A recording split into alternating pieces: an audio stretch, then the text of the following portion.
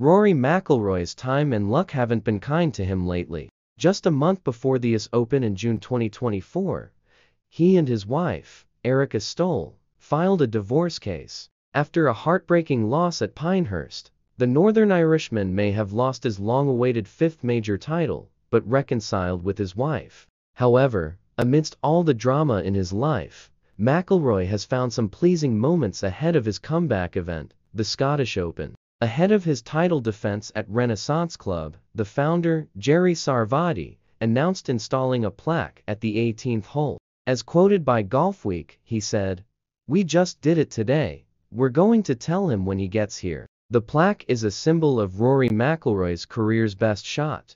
Unlike his recent collapsing loss at the US Open, McIlroy made no mistakes at the Scottish Open in 2023. When Robert McIntyre pulled out an exceptional performance in the final round to finish 14 under par, the Northern Irishman had to hit a birdie to avoid a playoff match. After shooting his tee shot on the 18th hole, McIlroy was still very far from the flagstick.